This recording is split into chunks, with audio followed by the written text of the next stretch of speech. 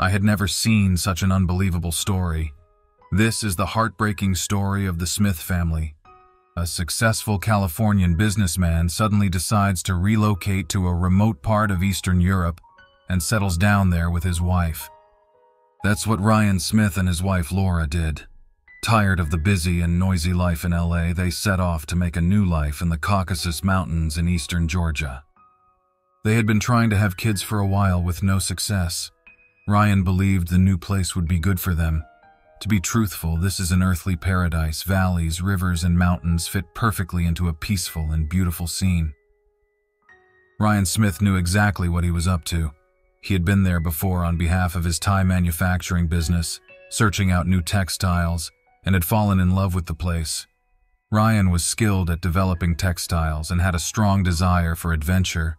So in 2011, he and Lora moved out of the States and flew thousands of miles east to Marneuli, a small Georgian town at the bottom of the mountain range. He had already found a business opportunity.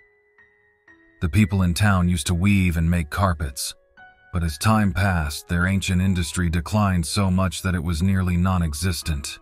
Determined to turn things around, Ryan and Lora founded Rewoven, a company dedicated to creating carpets using local expertise and local textiles. They used extra strong wool, resistant textiles with guaranteed hard-wearing longevity. At first, the locals weren't too excited, but gradually they warmed to the idea and to the always smiling, friendly American couple. An increasing number of the locals start to join. Rewoven's superior products were marketed on the internet, and the company became a considerable force in the Georgian town. The local authorities were impressed by how many locals were benefiting from the new company, so they decided to grant Ryan and Lora Georgian nationality. All this time, the American couple was still trying unsuccessfully to start a family. One miscarriage followed another until at last, Caleb was born. Now they are a small family and hoping to be bigger still. It was American Independence Day 2018, a day that probably wouldn't be celebrated anywhere in the old Russian Federation, but an occasion the Smiths still remembered, and they chose to go on a trip to the waterfall in the Kata Gorge, a beautiful place they hadn't explored yet. And Caleb, now 4 years old, would also come along. Since they were unfamiliar with the wild terrain and had no experience in the gorge area, Ryan decided to hire a guide. Malkaz Kobari, a 19-year-old Georgian shepherd from a humble family of 6 children, was their chosen guide. The shepherd brought a mobile phone along, which made the Smiths wonder, because they knew it wouldn't have any signal where they were headed, and he also had a hunting rifle. "Why the gun?" Ryan inquired. "There are wild animals, we might need to defend ourselves," the shepherd explained. That evening, when the Smiths didn't return home, their friends and neighbors grew worried.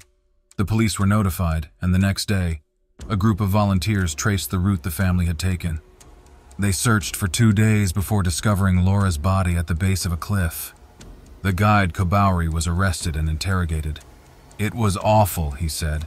"Out of nowhere, 2 armed men came from behind the rocks. They said they were going to kill the Americans. After they did, they threatened to kill me if I told anyone." He was thrown into a cell and questioned for another 3 days before he finally broke down. And here's what actually happened.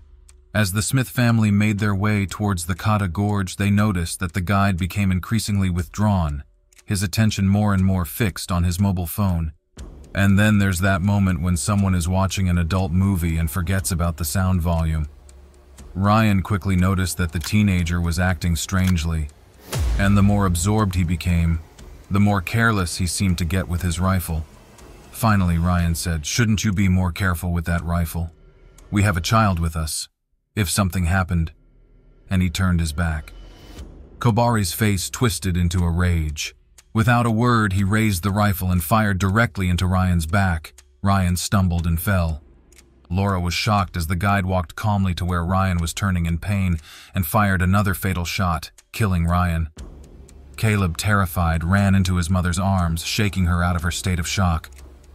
"Run, Caleb, run!" Lora shouted. When investigators examined the murder scene, they found clear evidence that the little boy ran towards some bushes before he too was fatally shot twice in the chest. For Lora, now alone in the wilderness with a double murderer, there was even more horror to endure as the young shepherd, fueled by pornographic images, turned his violence towards her. He assaulted her for hours, but there were no gunshot wounds found on Lora. So what really happened to her in the end? The shepherd led police to the murder scene. They discovered little Caleb's body buried under some stones along a footpath. Not far from there, they found the body of Ryan Smith. When the story became public knowledge, the village of Marneuli was gripped by profound shock. Lanterns were hung outside the door of every house as a symbol of mourning. Kobauri was brought before a Georgian court where he admitted to assaulting Lora, replicating everything he had seen on his phone. It was clear he had shot Ryan and Caleb. However, there were no bullet wounds on Lora. When asked, "How did the American woman die?" he said, "I ran out of bullets, but she didn't know that, so I took her to the edge of the cliff. I gave her a choice. Either she jumps or I shoot her." Lora jumped to her death. Her assailant, torturer, and killer was sentenced to life imprisonment. In Marneuli, the weaving machines have ceased their operation. The production of durable, fully guaranteed carpets has come to an end. As if the American family had never been there. Some locals tried to take over the business, but it didn't work. How about you? Do you or someone you know can start Rewoven again?